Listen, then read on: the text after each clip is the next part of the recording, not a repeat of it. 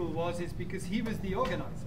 He constructed it, wrote the first version of the labs, I think, and all sorts, and gave his classical talk on kernel design. So Nicolas, well, he's actually perfect for this school because he's did a PhD with David Gansbourget, who's sort of an expert in this uncertainty quantification area, one of the leading people trying to bridge between machine learning stats and uncertainty quantification.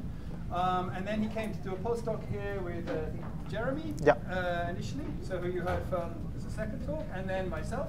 And now he's, what's your position title? It's lecturer, associate professor. Professor at the École de Mines Saint-Étienne. He also has this very interesting background in that he understands Gaussian process methods are closely related to methods in kernel Hilbert spaces, and his original background was sort of in that approach. So he's the perfect person to talk about, introduce different styles of covariance function, their motivation and their construction, which, as you should be getting the idea now, that's the key to modeling with a Gaussian process. It's a mechanical process, all the design goes into the kernel. So the kernel design is critical. Thank you very much. So to finish the day, we are going to see these few things. So I will really talk about kernels, and so what I mean by kernel is covariance functions, and how to choose kernels, and how you can tweak kernels. So that's, and I'll finish by an application, which is something I've been working on when I was doing my postdoc in Neil's group. So the thing you've seen with Neil and Jeremy is that if you want to specify a distribution of a Gaussian process, you have to specify both a mean function and a covariance function that is a function of two variables. It's kind of equivalent when you have a Gaussian random variable. It's defined by one scalar that is the mean and one positive scalar that is the variance, right?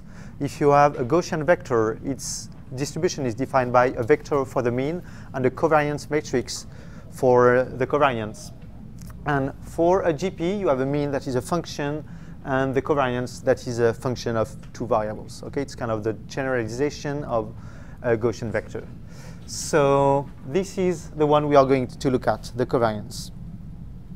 So before talking about covariance, I'm going to make a third introduction to GPs with a slightly different point of view. It's just a few slides, don't worry.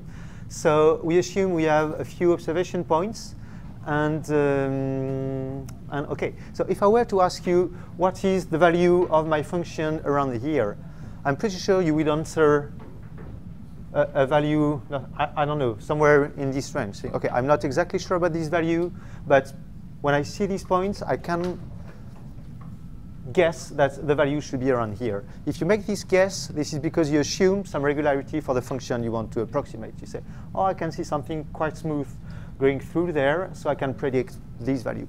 If you don't assume anything about the regularity of the function you want to approximate, so if you say, oh, it's, let's say the worst case ever, it's discontinuous, this is just coming from white noise, then you basically can't predict anything in there because it's not related to the data. Okay, so if you want to do some model, you have observations, but you have to put some information in your model, and the information you put is the prior you're using when you're building the model. So as Neil and Jeremy explained this morning, one good way to put priors is to describe what you think about the function you want to approximate by a Gaussian process. So a Gaussian process is just an infinite collection of functions, and you can imagine like sampling for a Gaussian process is you roll a dice and you'll obtain one of these functions, but you have an infinite number of functions. All right? So now what happens if you want to combine the two informations we have? So we have, on the one hand, we have this data, and on the other hand, we have this prior we think for the function. What would happen if you want to combine both? For example, can we assume our function is one of these? Can our function be this one? No, because I have an observation around 0.8 and the observation is around there. So it can't be this one, so I can remove this. And you can basically, among this infinite set, you can remove all those that do not go through your data points. Okay, and this is what you obtain. So that's another way to look at what is the conditional distribution of a Gaussian process. You have a huge family of functions, and you remove all of them that are not satisfying your constraints. So in practice, you really don't want to obtain these conditional samples. You really don't want to start sampling a lot and rejecting the one that do not go through the point, because actually, if you look at the value here, you will never find one that goes exactly through the point, right? So it's not the right way to simulate conditional sample path, but it's a good way to kind of understand what a conditional Gaussian process is. So this is more for introducing the notations. The mean functions and the covariance, they write as matrix product. And so I will write on the top bit k of the lowercase x and uppercase x will be the covariance between the process at the point x we want to predict and all the points we have already observed, right? So the first term will be a product between a vector, the inverse of a covariance matrix, and the vector of the observations, right? So this is what we obtain as the summary for our model with the mean value of our conditional samples and some 95% confidence intervals, right? So we say in this point, 95% of the conditional samples will be into this range, all right? So now let's talk a bit more about kernel. So if we look at this expression, we can see kernels appear everywhere. We have the products are product between covariances, and our kernel is the object that describes the covariances. So you can really tell that it will be a very important object in here.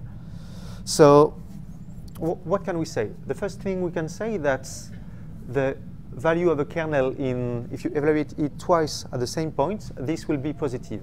Why? Because the kernel at xx is a covariance between the same object twice. So this is a variance, and we know that variance is positive, right? The other thing we can tell directly is that the kernel will be symmetric. Since the covariance operator is something that is symmetric, the covariance between x and y is equal to the covariance between y and x, then we can see that k inherits from its property, right? Actually, we can obtain a thinner result, which is that a kernel is positive semi-definite. So it means that basically we have this equality that stands whatever the size of the, so here I should have write everything. I sum from I equal to 1 to n, j equal to 1 to n, and I sum this quantity. So whatever the value n I choose, whatever the coefficients ai I choose, and whatever the points xi I choose, this quantity must be positive. So it must be positive because this quantity can be interpreted as a variance. This is the variance of the sum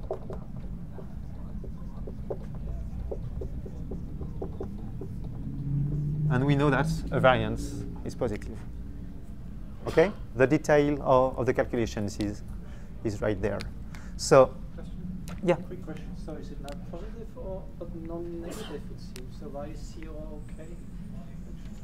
Yeah. So a variance can be equal to 0, right? Does it make sense in the English framework that you? So k equals to 0 is okay to use. Yeah. You can have you can have kernel that, well, actually most of the, or maybe all the kernels, you can have the equality equal to 0. Okay. A very simple example: if you build a covariance matrix where one of the points x is repeated twice, for example, if you do a very simple covariance with twice the same point, okay, you will obtain a matrix. Okay, we can do that. We have x1 and x2 that are exactly located at the same point. Now, if you compute the covariance matrix, so we have x equal to x1, x2. Now, if I compute the covariance matrix between x and yeah, or maybe no, I will not do it like that. I will use directly this this definition. So here I have z of x1 and z of x2 that are located at the exact same location. Okay, so if I choose ai equal to 1, a2 equal to -1, if I do this computation, I will end up with 0. Okay, so that all the covariance structure can have a 0 in there.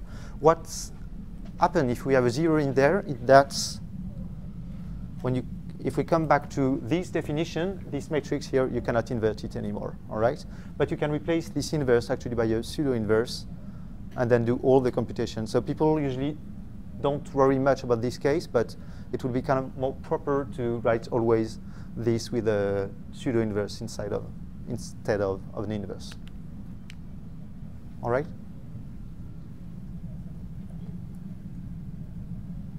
Any other question?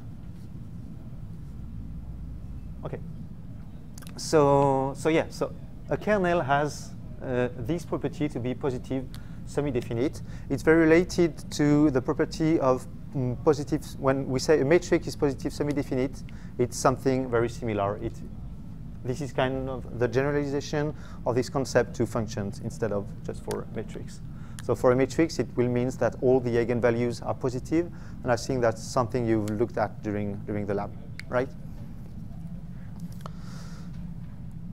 So we've seen that if K is a covariance, we've proved that it has to be symmetric and it has to be positive semi-definite, right? The opposite is also true.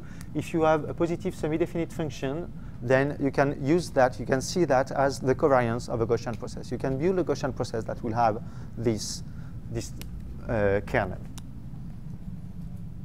So there are many kernels. I think you've been playing with some of them during the lab, probably the squared exponential and the Mattern kernel exponential, and some other kernels. I think the white noise, I've also seen that on some of your screens. So okay, there are many kernels. What we can see in these two things. The first one is many kernels write as a difference of x minus y. These kernels are called stationary kernels. It means that if you move inside the space, then your covariance will be the same. All right, it does not change. It just depends on the distance, on the difference between x and y. Okay. And another thing is we often include parameters into these kernels. You can see here the first one, sigma square, that is called the variance. It's called the variance because for most kernel, it corresponds to the variance of your Gaussian process in one point x. And the other one, which is the length scale. So the variance can be interpreted as a rescaling of the y-axis. If you increase the variance, it just means that your process will have variations that have more amplitude than a process with a small variance. Okay, so it's just a rescaling of the vertical axis. If you look at the length scale always divides x and y. So the length scale is a rescaling of the horizontal axis. Okay, so if you have a large length scale, it means you stretch your space like that. If you have a small length scale, you kind of compress your space. Yeah. Which ones are they all stationary? No, if you look at them, the one that right has a difference are stationary. So the first 4 are stationary. The kernel of the Brownian motion is not stationary, for example. The minimum is not a function of the difference. The white noise is stationary. The constant one is stationary. It's a bit degenerate, but it's stationary. And the linear kernel is not. Yeah?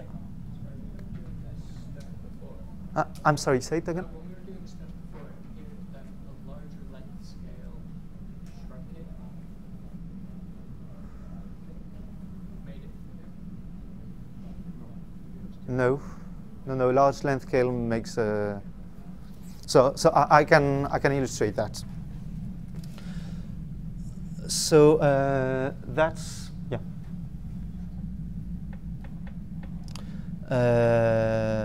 Okay, so that's something where you have here you can choose your covariance function, and the covariance function is plotted right here. So on the left you have the mean function. Here I choose the mean to be equal to 0.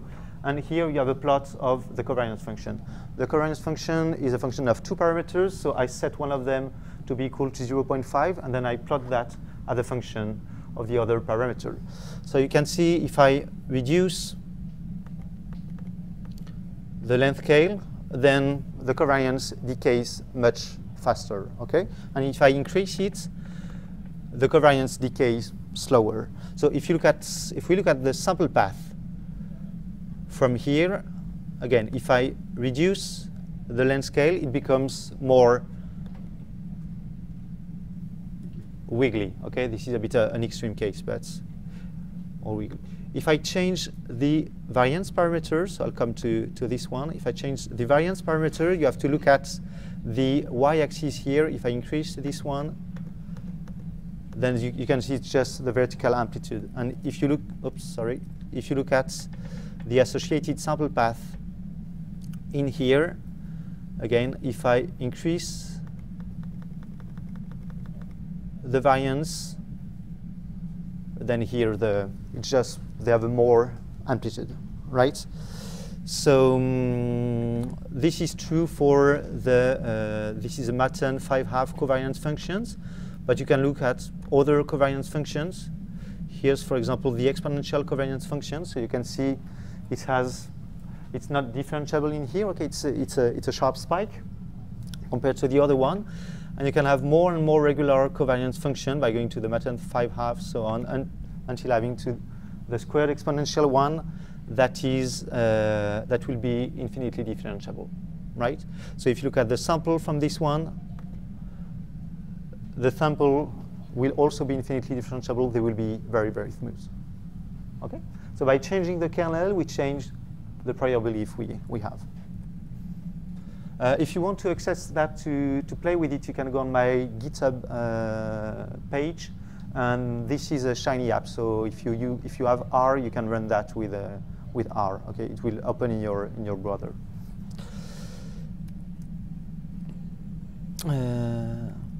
Okay, so that's a plot of some of the covariance functions that are available in GPy. So you can see they can have very different shapes.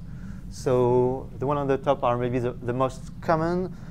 The Brownian is also historically very important, but yeah, you can see there's a huge difference between this one and the one above, and you can see this one is not stationary.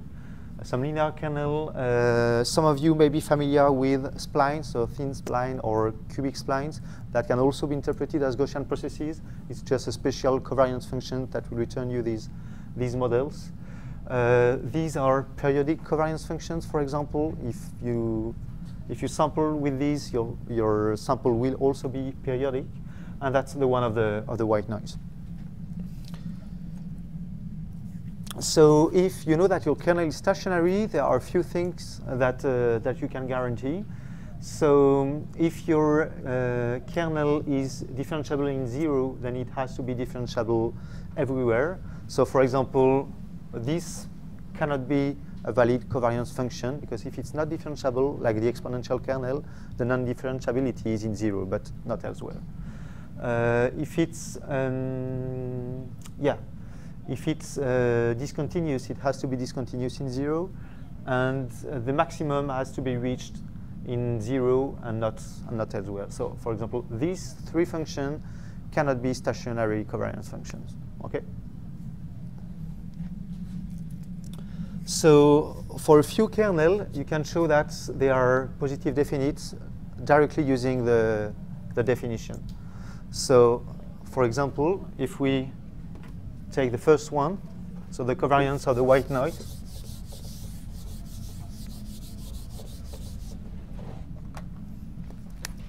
we have for all n, for all ai, for all xi,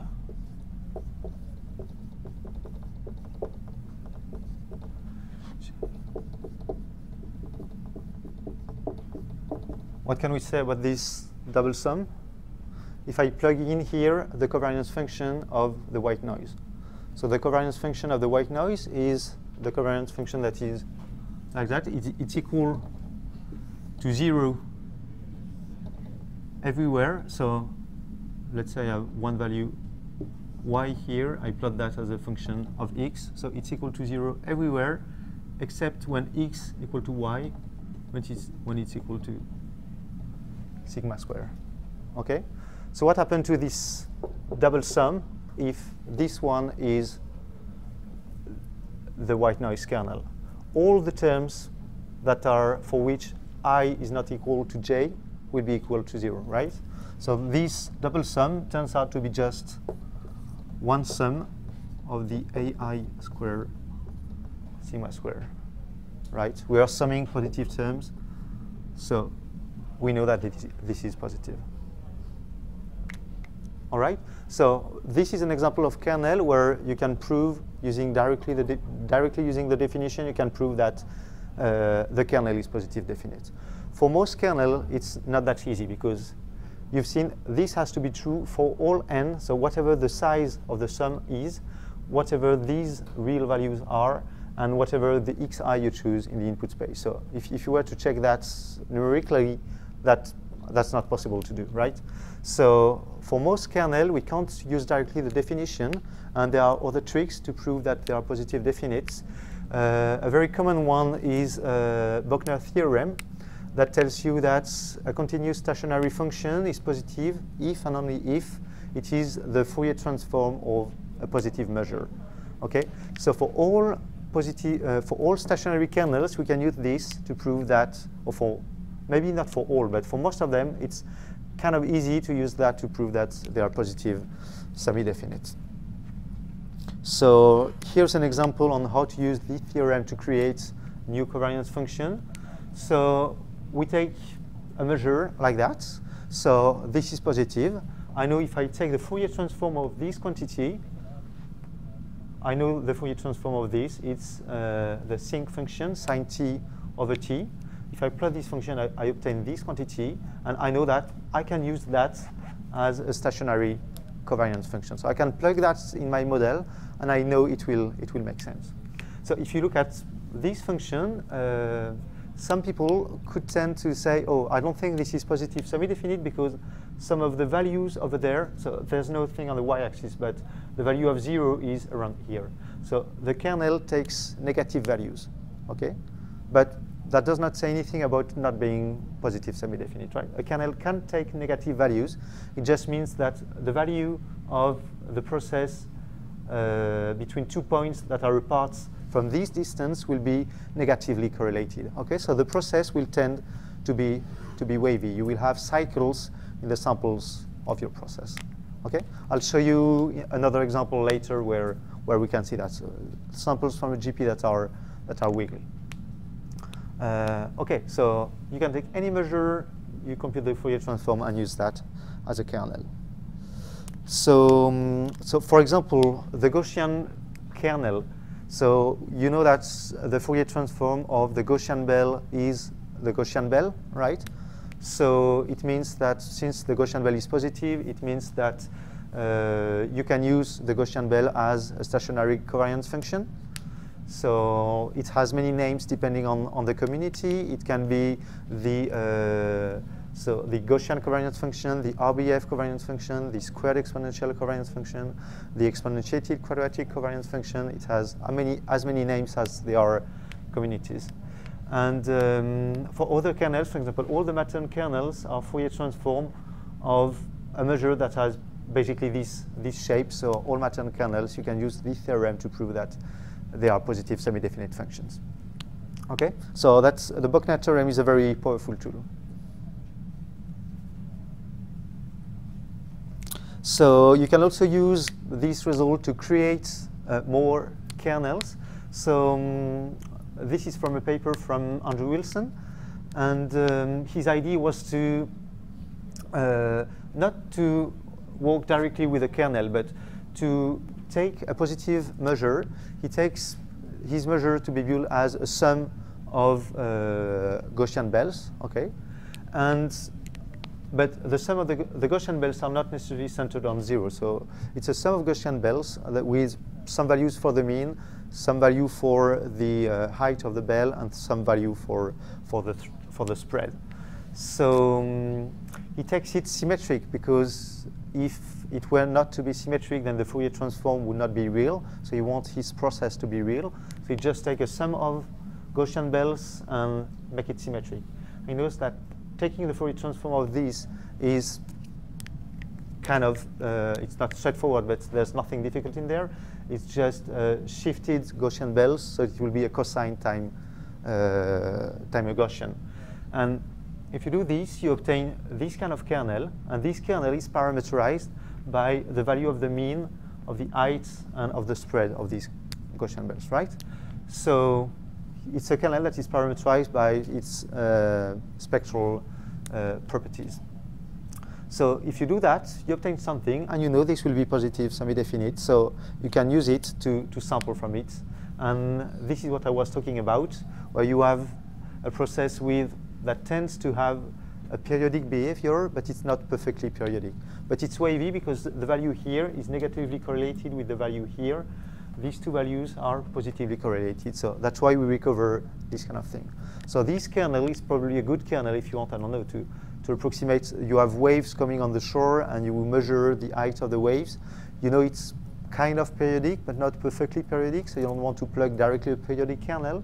But one like that kind of encapsulates this information of the way the function can behave. All right? So now I'm going to talk a bit about the choice of the kernel. So the predicted mean and the predicted covariance, they basically only depend on the kernel if you assume the mean is equal to 0. So if you change just this function, you will end up with two models that are very, very different. It's the same data, it's just the models are very, very different.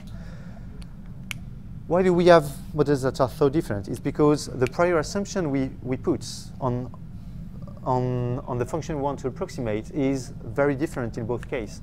In this case, we assume our function to be very regular, and on this one, it's continuous, but it's not differentiable anywhere.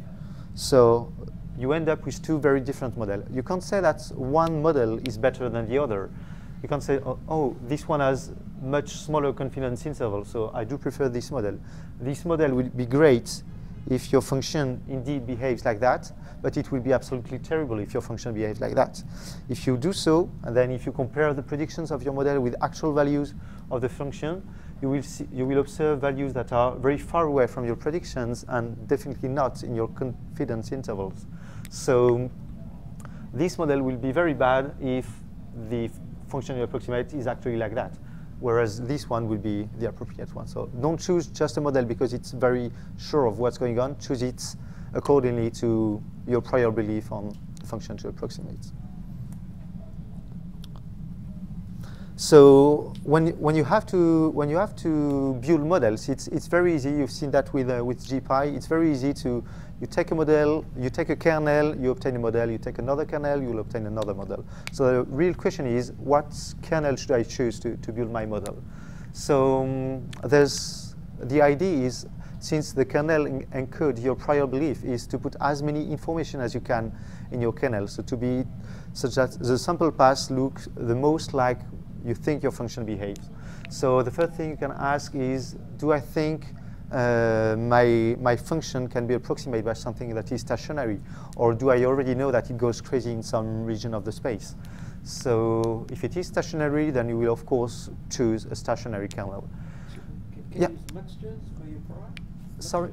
Mixtures of different types of kernels? Yeah. I will come to that a bit later. So is it stationary or not? What can you say about the differentiability? So if it's a computer code, you can ask to the people who know the physics about it. But what do you think about the regularity of this function? Do you really think it's very smooth, or should I take something that is like the Mattern covariances that are not infinitely differentiable? Do you expect particular trends? So that's something that you can put either, as Jeremy explained this morning, either you put that in the mean of your process, or you put that into the kernel. Or do you expect some particular patterns like periodicity, cycles, as I was discussing with, you're approximating waves coming to the shore, or do you know the function you want to approximate is additive, all these kind of things. You should gather all the information you can and then try to find a kernel that meets all these criteria. So as we've seen, there are parameters into the kernel. So once you've chosen the family of kernels, you can use these parameters, tune these parameters, for example, using maximum likelihood. This is what you've been doing during the lab. Another option is to choose the parameter that will minimize the prediction error. So, as I was saying, it's very common to try a lot of kernels and then to pick the best model. If you want to know what model is the best, you have to compare what your model is predicting in some points that you have not used in your training set, so some points that were not observed when you build the model, and you compare this prediction of the model with the actual value of the function. So you can do that on a test set. So you make some extra run of your numerical simulator, for example, and then you compare this prediction with the prediction of your model. Or if you have a limited budget, you can do leave one out. So you just rebuild your model by removing some of the observation points. So you train your model, and then you remove one of the points, and then you make a prediction at the point you've just removed, and then you compare the prediction of your model with the actual value. You can do that for all your points, and then you can have an idea of the error.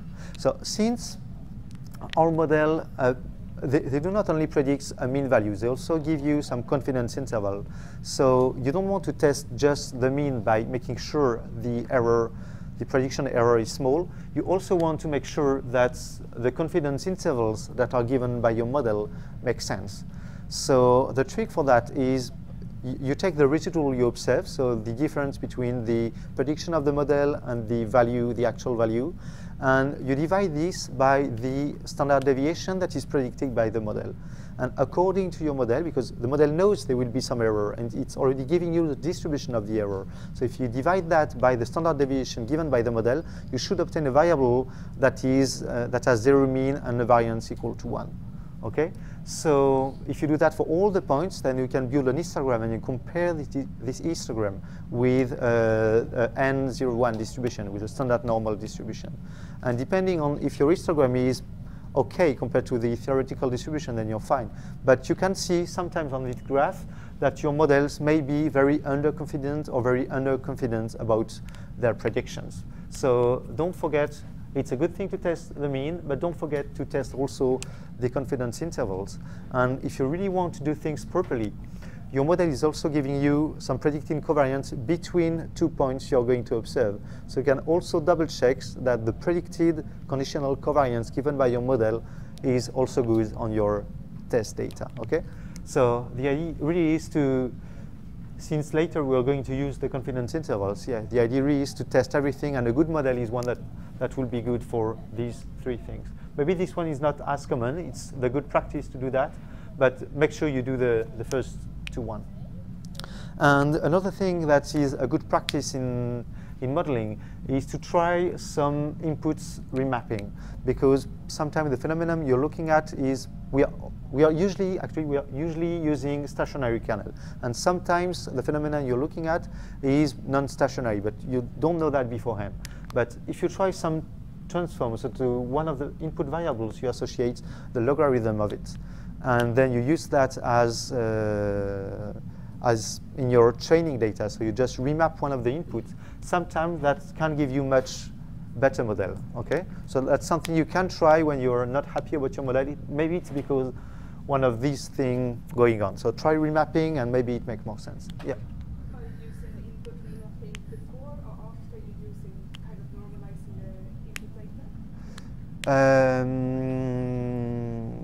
It doesn't matter. You can do that before or after, but the thing, it has to be before building your model.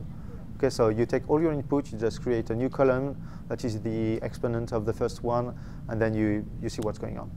Yeah, but I can do the normalization like zero mean and unit variance after. So the normalization of the zero mean and unit variance was a normalization on the prediction, on the outputs. So you were looking at, so you have observation here, you build your model like that, and you say, okay, now I'm going to take one test point over here. I run, I look at the actual value of my function here, and you can compute here the error, and you can standardize this error with basically more or less this quantity. Yeah, I was thinking about the input space. Yeah, so when I was thinking about renormalizing, that was in there. Now the input space, these transformations here are on the input space. Yeah. So you just do a remapping and you do another model and you see if this remapping helps or doesn't help. Yeah, but often in input space, I use this normalization of the input variables that they will have zero mean and unity variance, and then I run the optimization and then prediction.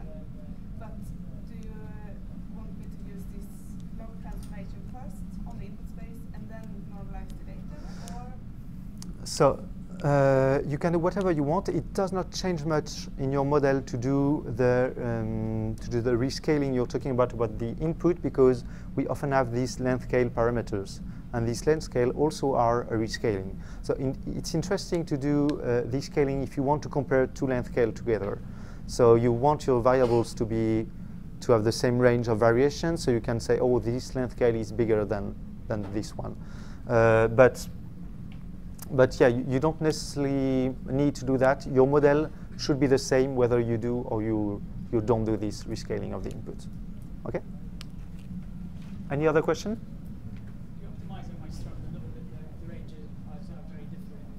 Like if you have something that ranges from 1 to 10 and the other one from 1 to 1,000, the optimizer tends to, because it's a sort of for a stochastic gradient descent, right, that GPI uses or something like that. I'm not exactly sure about the actual optimizer in GPI, but some of the guy. What's the optimizer in GPI for the optimizer in GPI for the length scale?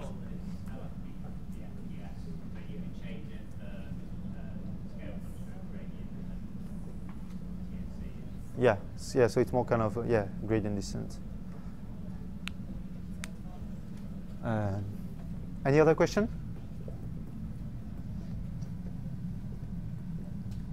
Okay, so now that we have a clue about how to test a model, we'll see that it's very easy to change kernels and to make a lot of modifications. So potentially, we will be able to try many models and to compare them using these. So this is all the kind of transformations you can make on kernel. I know you've tried some of them during the lab. So if you have two kernels, you can sum them, and you can still use that as a kernel. You can also make the product between them, and you will obtain something that is still a kernel. So when I say still a kernel, it means something that is still positive semi-definite. And you can also compose a kernel with a function. So now I'm going to illustrate on various examples how this can be used. So this is a data set with the concentration of CO2 in the atmosphere. So it looks like a function when I plot it like this, but it's actually a lot of observations. You can see here we have the data since the 1960, and we have one observation per month. Okay, so that's why I plotted it as a function, because we have many points. All right, but these are just a set with a lot of points. So now let's say we want to predict the concentration over the next 20 years. So when you look at these data, you can think, oh, I assume this concentration to be something that is quite smooth. So I will take a very regular covariance function, and when I look at it, I can see two things. The first one is these 1 year variations. So it happens that the CO2 concentration in the atmosphere is higher during summer than it is during winter. So we have these little variations around that have very high frequency because it's a 1 year frequency. And we have this large trend, which is something with a much smaller frequency, the fact that this concentration is increasing. So we've seen that the length scale parameter are contraction or dilatation of the input space, and that they can allow us to have sample paths with very high frequency or with very low frequency if we take large length scales. So let's try both models. So the one on the left is with a very small length scale. I'm saying I know that there's some very high frequencies in there because I can see them. I can see them on the map. So we can see that this prediction is very bad. Why? Because if it's something that is very high dimension with high frequency variations, as soon as I'm not far away from where I was, then I basically lost all correlation with what my observation. So my models, the only thing it does is to come back to the mean value that here I assume to be centered, and but I have large variance to represent the fact that all these values are quite high. So here the mean is very bad, but the confidence intervals would be more or less okay, but I'm very unhappy about this one. This one I'm very unhappy too, because it does encapsulate, it does find the large trend, but the prediction over there, the confidence intervals are very wrong. I'm saying that next year I know perfectly what will be going on, but with my eye from using the historic, I would expect something with some variations, with the 1 year variations inside. So this model is very bad. It's good for the mean, but it's very bad for the confidence interval. So I'm very unhappy about these two. So the thing I can try now is, since I have two types of frequency into my signal, I can sum the two kernels. And if I sum the two kernels, this is the model I can obtain, which is much better than the previous one, because now the mean is right, because the mean encapsulates the low frequency trend, and the confidence intervals are right, because I know I have some small high frequency variations, and they will be in there. So just by taking two kernels and summing them together, I end up with a model that is quite good. If I look at the GP that is behind this kernel, I can see this as the sum of two GP, one with some very large length scale that will give me the trend, and one with small length scale that will give me small variations around this trend.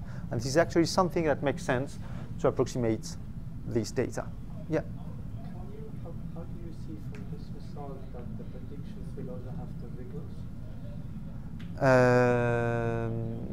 The thing I see here is that so I can recover, there's a small, the confidence interval are quite small in this region. But we don't know, how do you see but so I don't say they perfectly do the 1 year period, but I know that my samples they are in there, and the covariance increases quite fast around here.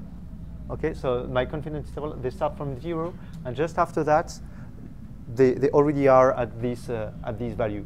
So if I'm here, I know that I know very well the GP with the large length scale, because for large length scale, I know that I'm close from my data. But from the small length scales, I know my variations are in there.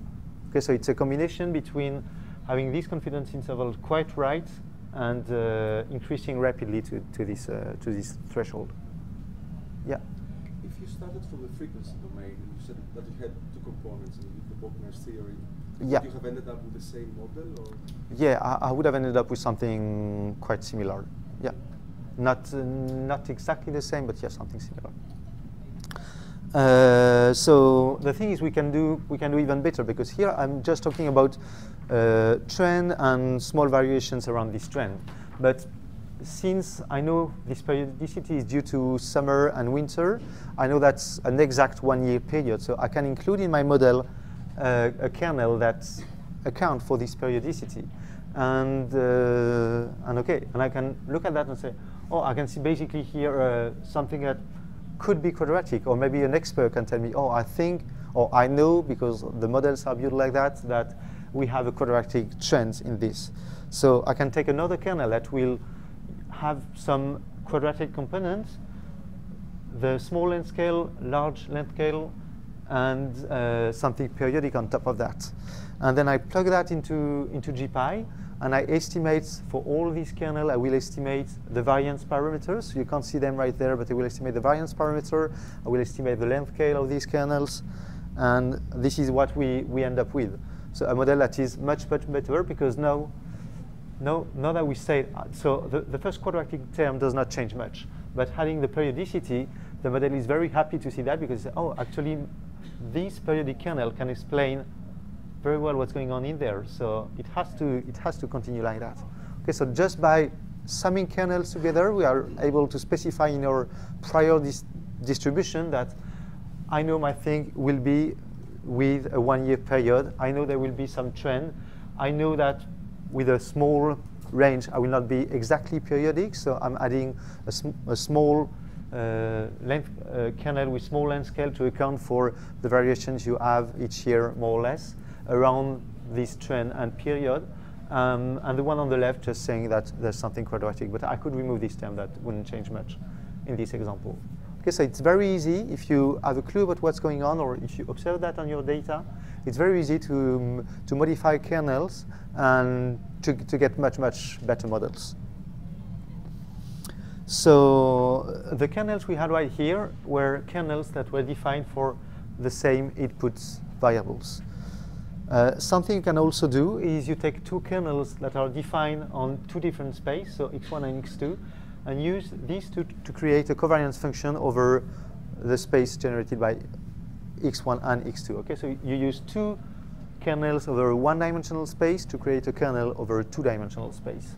And this is the way the kernel looks. So from a Gaussian process point of view, as before, this kernel, you can see that as the kernel of a GP, that is the sum of two kernels, and these two the sum of two processes, sorry, and these two processes being the process with this kernel over there. So if you sample from this kernel, we know we can sample because we know the sum of kernel is still a kernel, so I can plug that into a GP sampler, and this is the sample I obtain. And if you look at this sample, they have something a bit specific, and this is samples that are additive functions too. So that's of course very useful if you want to approximate a function that is additive. That's also useful if you want to approximate a function that has an additive component plus something that is non-additive. Then you just have to take the kernel above and sum that with a regular kernel, for example. But that's a way to put some information in your model by saying, I know there's some strong additive component, so I'm going to give you an additive kernel to account for this. And it's also interesting to creating models in high-dimensional spaces. Some of you are probably familiar with the GAM models, generalized additive models, that are very popular in high dimension because they do not suffer the curse of dimensionality. So you can use this if you have high-dimensional input space.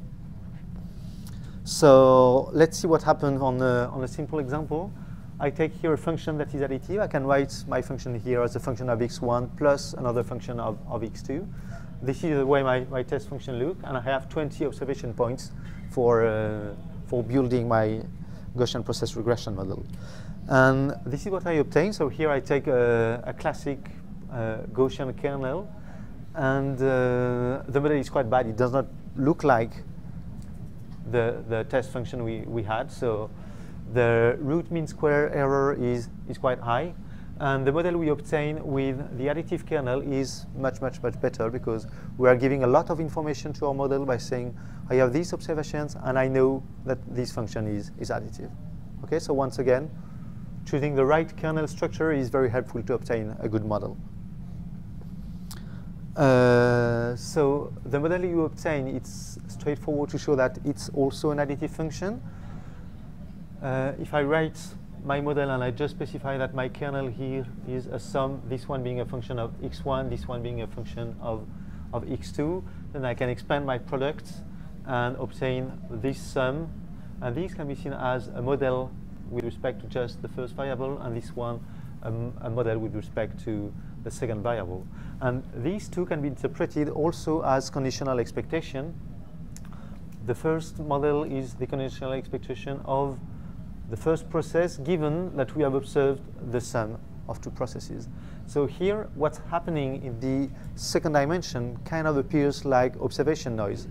So my prediction in this direction is a bit corrupted by the fact that I've observed it, but I've not only observed this process, I've observed it corrupted by something else.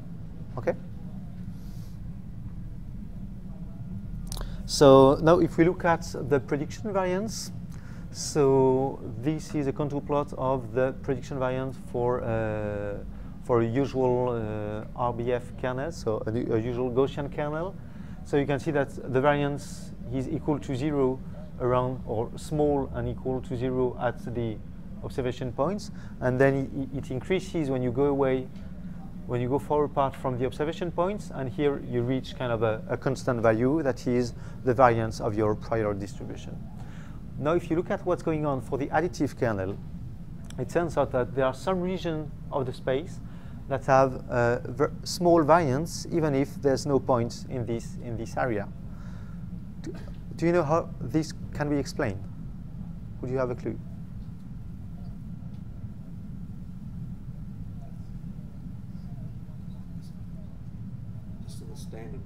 you're keeping information about the prior that explains those. Yeah. And they also explain the same stuff in the empty space as well. Yeah, exactly. The thing is, if here my prior is that my function is additive. And if your function is additive, if you know the value on these 3 points, that are 3 corners of a rectangle, then you know the value over there. You know the value over there will be this value plus this value minus this value. That's true for all additive functions. So you have variances that decreases at this point just because it is kind of the corner, it's the 4th corner of this a rectangle based on these 3 points. Okay, so you can observe this type of phenomenon. So your model will be much more accurate. So now if you use these to create some design of experiments, you can see that if you observe the value just on the axis, then your model over the whole space will have 0 variances in all these points on the grid. So here we recover the fact that with a linear number, with a number of observations that increases linearly with the dimension, then you can cover the space if you know that your function you want to approximate is additive. So this design of experiment would be, not sure if no, I don't have the picture. This design of experiment would be very bad because if my function turned out not to be additive, if I realize that later, I have absolutely no observations in there, so that's not good. But I could also have a design that fills the space much better, but that do not have that still retains this property. For example, if I were to move these points over here, my prediction variance would not change because the value in here would be known because I would have these 3 observations at the top, at the corners of my rectangle. So yeah, this design could be changed in order to fill the space a bit better in case we realize our function is not additive, but still knowing very well the function everywhere. Okay? So I've been talking with the sum of kernels. Now we'll see we can make the product of kernel. So if you take 2 kernels defined over the same space, then you obtain something that is still positive definite. The squared exponential kernel is positive definite. A cosine function, so cosine x minus y, is also something that is positive definite, positive semi-definite. So if I multiply these 2, I obtain that. So I can use that into my models. You can make the product of 2 kernels that are defined over different dimensions. Another example with the squared exponential kernel is the product of 2 squared exponential kernels in 2 different directions will give you something that is still a squared exponential kernel in over the tensor space. So yeah, you can also multiply 2 kernels that have, of course, different covariance functions. You could take it exponential in one direction and a Mattern in the other direction if you want, right? You don't have to multiply the same kernels. And another thing is that you can make the composition with a function. So if k is a kernel, then for any function f, this quantity will be positive definite, and this quantity can be interpreted as the covariance of a process that is defined as z1 and with a remapping of the inputs. Okay, so that can be seen as a nonlinear rescaling of the input space, as we were discussing before. So this is what you can obtain, for example, for your samples. If you know you're strongly non-stationary because you have some crazy variations in 0, and then your process is smoother and smoother, you can use this remapping, and this is the way your sample will look. So of course, all the transformation we've seen can be combined. So for example, could you tell me why the function up there is a valid kernel? What operations have I been doing to obtain that?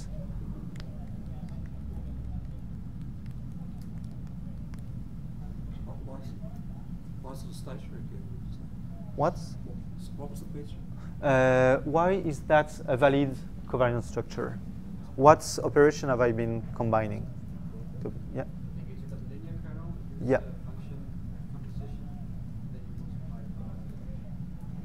Yeah, that's exactly that. So I have we know that k of x, y equal xy. This is the linear kernel. Then I apply a remapping to this kernel. So this is positive definite. I know that I can apply a remapping to this kernel. This is still positive definite, and I can multiply that by another kernel. Okay. So you can of course use all these together and obtain something like that. So this will be your new kernel, and this will be your sample path. Yeah. Can we use this for f's for the x and the y? No, you can't. Then you will use the positive definiteness. Remember that a kernel has to be symmetric. Okay, so. Sorry. Yeah. So Jeremy before was showing that for additive kernels, like you can think about the function as having your beta times your x and beta as a prior 0. Yeah. So for me, an additive model like has an interpretation when I add covariance functions together, because it means that my model is an addition of these different to a linear trend or periodic trend plus something else. Yeah. When you multiply kernels together, what would the equivalent be in terms of the model of how you're modeling f of x? Interpretation? No. It's much more tricky to interpret these. Because the thing is, if you do the sum of two GPs, you still have a GPs, all right? If you do the product of two GPs, you don't have a GP anymore. But the covariance, the product covariance is the covariance of the product of two GP, which is not a GP. And then we reuse that as the covariance of a GP. Okay, so it's not straightforward to interpret what's going on, but. Seems a bit unintuitive to me when you decide to take the multiplication of two kernels. Like addition, I can understand how you Yeah. do it all the time. Actually, but product, Yeah, it's the same for me. I know I can do it, but yeah, you really need a good reason to do that. Yeah. Could an example be this 1/x, where you have different degrees of wiggliness in the beginning of the range Yeah. towards the end? Could this be an example of where, when multiplying kernels could be useful?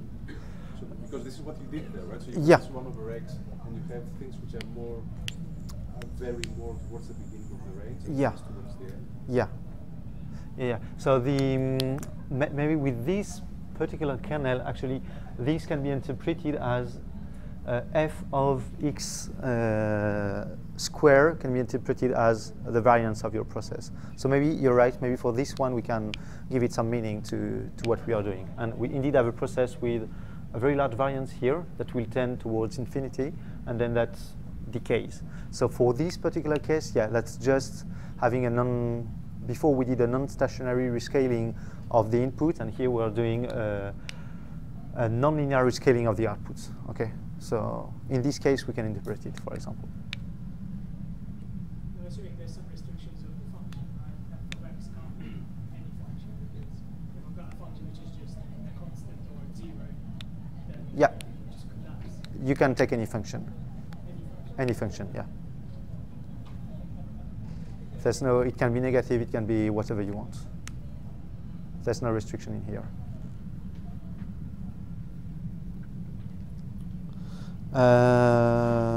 Okay, so maybe I will skip these because I don't want to finish too late, and I will just talk a bit about this application.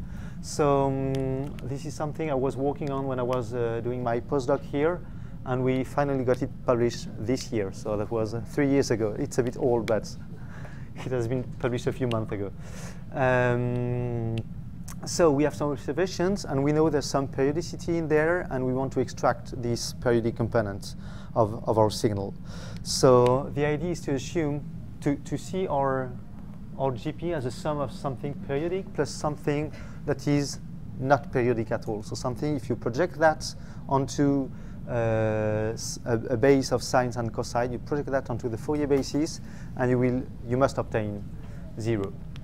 So in the work we did, we proved that if you take any usual kernel, then you can extract its periodic components and the orthogonal of its periodic component. So the periodic component would write like that, like a product between your basis functions, the inverse of the matrix, and your basis functions again. And the orthogonal of this, so something that would be independent to your periodic component, writes this way. So now if you plug that into your model, so you can take, for example, you take a Matten kernel, and if you, as before, you can split your models into two quantities, one that will be periodic and another one that be aperiodic. And since these can be interpreted as conditional expectations, then we also have conditional variances for our submodels. So this is what we obtain on this thing. We have here a fit with a Matten kernel, and I write these as a sum of two things. The first one is the periodic component of what's going on in there, and the second one is the non-periodic component. So these can be improved by looking at the looking at the length scale and the variance of the periodic component and the aperiodic component as two independent things. And I can say, okay, now that I have these two kernels, I will tune their parameters independently. So I will not put any tie on these two parameters. So if we do that, we increase the number of parameters we have in our model. You can also add the frequency parameter on your basis. When you say, oh, I'm not sure about the period I'm going to observe, so I add another parameter. So here we have a new kernel that is parameterized by 1, 2, 3, 4, and 5 parameters. And if we do that, this is the model we obtain with a periodic component that is very confident about what's going on, and then the linear trend that is recovered.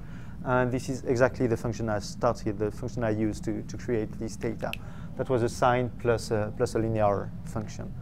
Okay, so what the model, we give more degrees of freedom to the model by setting these parameters independently, and it can recover that, oh, okay, there's a very long length scale in this direction because I see something that is very linear.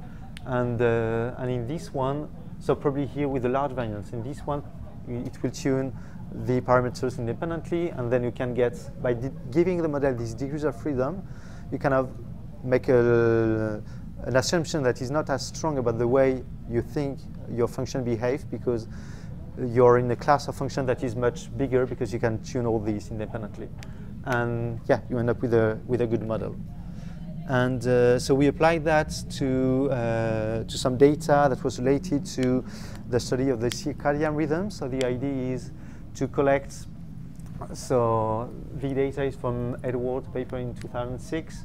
The idea was to measure the activity of all the genes of Arabidopsis over, I think it was 48 hours, something like that, and to make a measurement every 4 hours of the activity of each gene.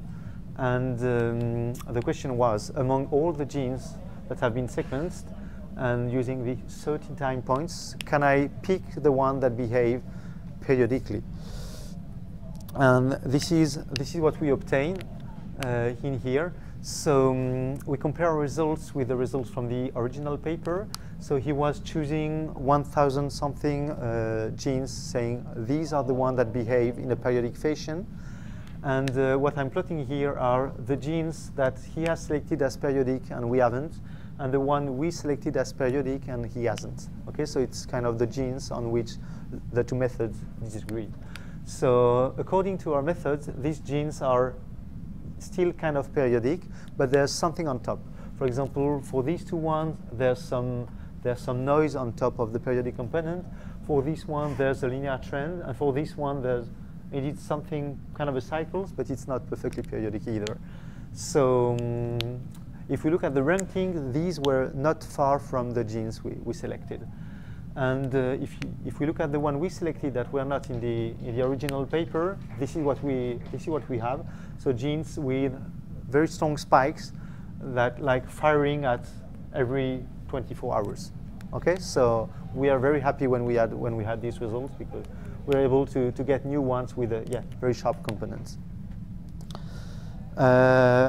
As a conclusion, so the kernels, they have a huge impact on the model, so you really have to be careful about when you choose your kernel. You should try to get the more information as possible about what you want to approximate and to choose a kernel that satisfies all these. I really encourage you to try lots of kernel within still testing things reasonable with the information you have. But try many kernels, compare the prediction errors and so on, and yeah, you will end up with good models. And don't forget to test both the mean values, the confidence intervals.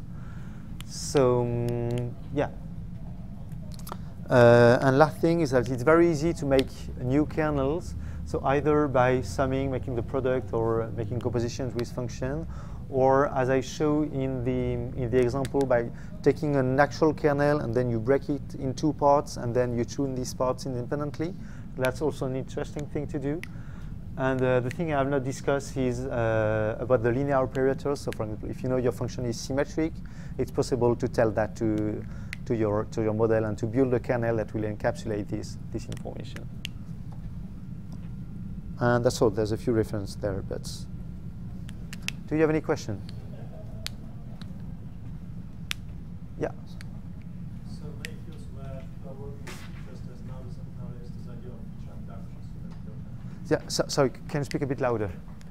In many fields where people are doing feature-based analysis, there's now this idea of feature abduction, where you don't have to handpick your features anymore.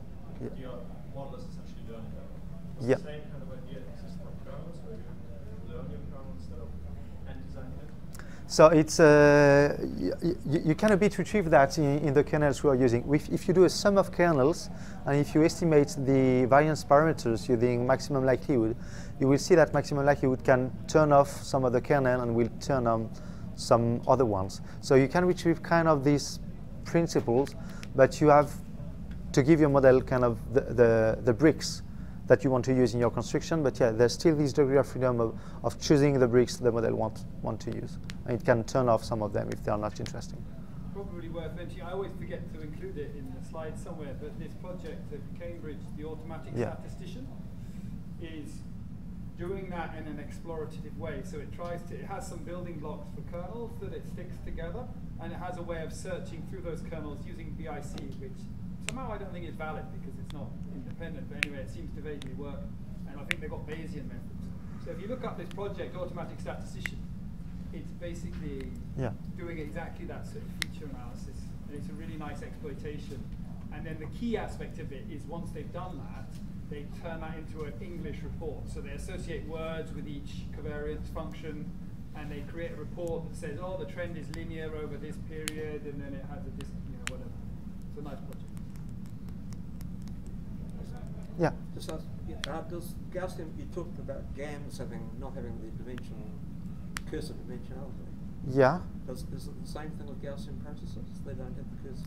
Yeah, it depends on the covariance function you choose. If you have an additive one, then you don't have these. If you have the usual covariances, they do. So the thing is, with the usual stationary covariances, one observation only has an influence on its neighborhood.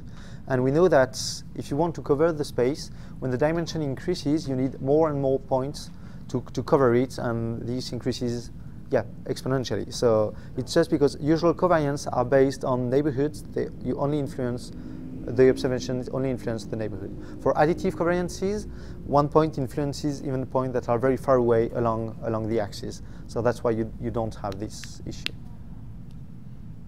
So what's the problem GPS? You know, not a lot of people use them. What's their restriction?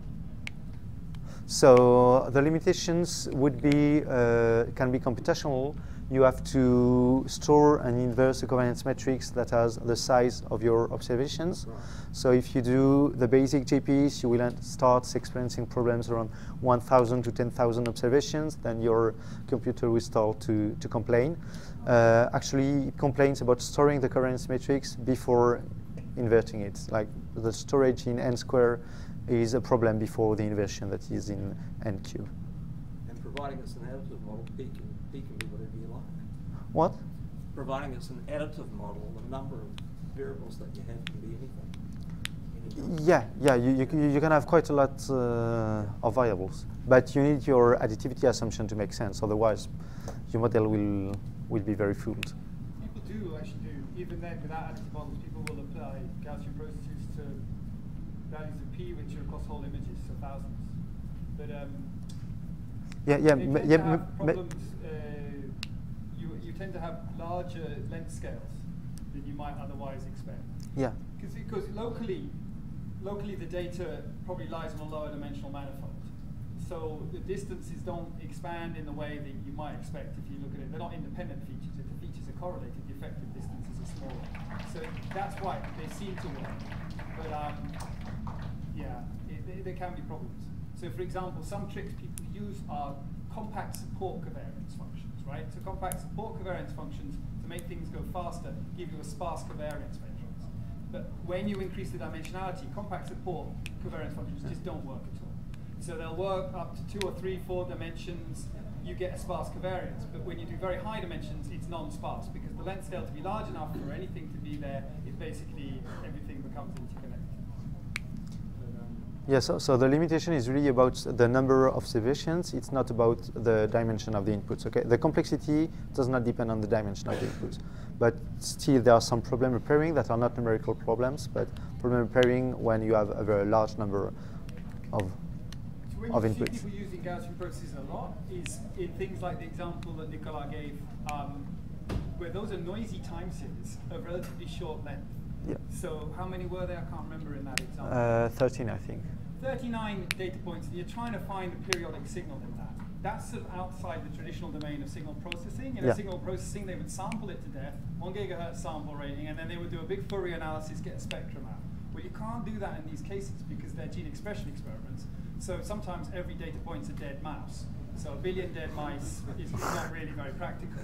And also they're noisy. So in these domains, you get a lot of these domains in computational biology. And then you really want to take account of the uncertainty in the measurements and get the maximum value of each data point. And of course, 39 data points, the covariance function is no problem for a modern computer. And you can do it across 30,000 genes in, I don't know, how long does it take? A couple of hours, it's just, yeah. I mean, so it's much more efficient. So that's the domain. Whenever you see like shorter time series with noise, you should be really thinking Gaussian process territory. If it's like 1 gigahertz sampled time series, then call the signal processing engine. Okay. Any other question? Yeah. Say you work with some data set which is quite high dimensional, and you don't really know the underlying function because it's really complicated. You have no idea really how it works. How do you decide if you should work on better features or if you have just not found the correct kernel? Okay, so there's, maybe to answer your question, there's one thing, when you do some linear regression, it's quite straightforward to, you look at the parameter you estimate and you say, oh, okay, it means it's increasing in its dimension, or if the parameter is very small, you say, oh, this variable has no influence on the output. And with GPs, you can't really do that because your model is a combination of basis function, but that are that just have a local influence. So it's very difficult when you fit a model to, it's not very difficult, but it's not out of the box, you don't have the effect of the various variables. You can look at the length scale and decide, oh, this length scale is very large, there's probably nothing going out in this direction.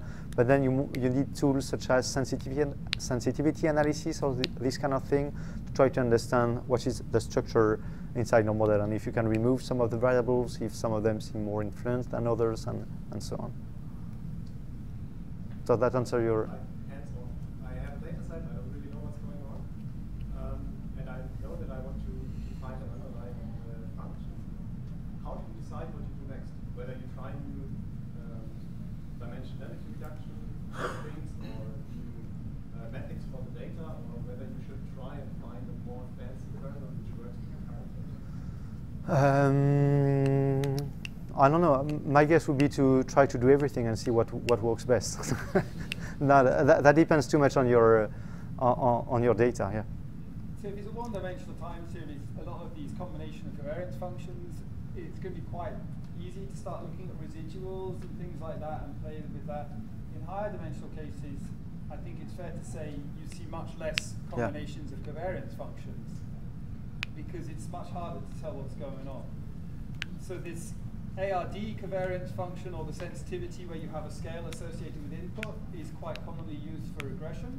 But as Nicolas says, you have to be a bit cautious because you can downscale a dimension. It doesn't mean it has no influence. Sometimes it means that influence is vaguely linear. So you have to be a bit careful with interpretation, do some sensitivity analysis. I don't know what else. People for higher dimensions, they tend to use this the Gaussian kernel, this exponentiated quadratic thing that I showed. And for lower dimensions, more these Matern family of covariance functions. And the reason for that is as follows, that the problems of this exponential quadratic, this very smooth kernel, don't tend to turn up in high dimensions, because the problems occur when you're getting data points. You get problems when you get data points very close together, because it's making a very strong assumption about infinite smoothness that I think you touched on, but I wasn't always paying attention. You normally touch on it. But the problem is you don't, with high dimensional data, you really can't see what the derivatives are, right? Because the data is in such high dimensions that derivatives aren't very well defined. In one-dimensional data, that really comes through clearly when you get a lot of sampling of data nearby. The derivatives become very well determined, and the exponentiated quadratic covariance function can really fail quite badly. So in high dimensions, you tend to use it because it's faster to compute than these Matern class of covariances. But in lower dimensions, be careful to include something that doesn't make quite such a strong assumption about the smoothness, because it's making that bell-shaped curve assumption in the Fourier spectrum, which is actually quite a smooth assumption. It's sort of knocking off high frequencies because the tails are going down very rapidly. Whereas these Matern class, they've got these student T-forms, so they believe in higher frequencies. So that's the sort of choice people instinct. On this point, is it also the case that in higher dimensions, the higher smoothness of the quadratic exponential make up for the data which are sparse anyway? So you're imposing more structure because your data are sparser anyway. Yeah, maybe, quite possibly. It may be a better idea. That's an interesting point. I haven't seen anything that explores that directly. So it may be that it's better. It would be nice to see a bit of a study. Yeah, I think it's related to what you were saying before, with the length scale tend to be very large in high dimension, and we tend to fit things that are very smooth because you have very few points covering the space, so you can have something very smooth with very large length scale that goes along the whole space. Yeah, no, I think it's a good point. Interesting. Fortunately, there's not a lot of empiricals. These sort of questions are really important to the practitioner, and no one accepts papers that just sort of explore them. So.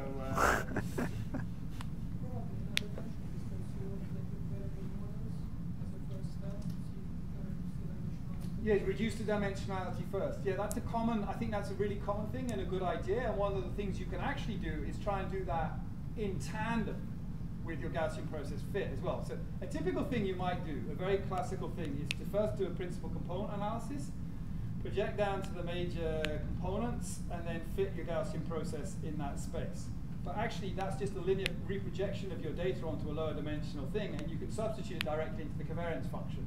So there was work by Vivarelli and Williams suggesting learning that as part of the fitting process a long time ago. And just recently, I can't remember, someone else re-proposed that, you know, as you do every 15 years. So that can be a good idea. With linear dimensionality reduction, it's straightforward. For nonlinear dimensionality reduction, it can be a little bit harder because you've got to map through the nonlinearity and then into another Gaussian process. And that's what we try and do with deep Gaussian processes. But it's then you get some challenges with the fit and everything else. So I think it's very sensible, yeah, to do a dimensionality reduction first and try and get some. Yeah, but as you said, that to be done at the same time. Otherwise, you may, even if there's few variations in one direction on the inputs, it doesn't mean that the y does not change in that dimension. So yeah, something that I remember. Radford Neal proposing doing, which worked very well, although I think he was using Bayesian neural networks, was to do a rotate along the principal components of the data and then do a feature selection, present the principal components and then do a feature selection along the principal components. People try these various things. It's going to be very data set specific, I think.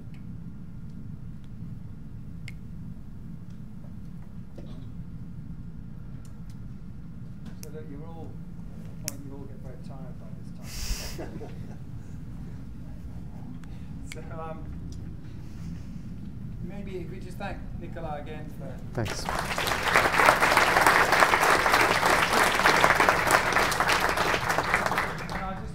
before we break, are there any questions about overall organisation, what's happening tomorrow, things that we haven't made clear, what's happening tonight with the brewery trip? Any questions about that? So the brewery trip would stay here for 40 minutes and then leave? Yeah, they actually, officially they'll close this building at 6, so in theory none of you are supposed to be in here past 6. But actually, when are you going to leave and where will you meet? I think we should leave around 6, but if you want to go to the hotel, maybe what we can do is meet the main entrance of the building, so we go from there at 6. So the one, it's just straight down. We're actually, I know we went in and then we came out, we're actually directly over that entrance now. So if you meet at that entrance at around 6, then go from there. Okay? Thanks very much.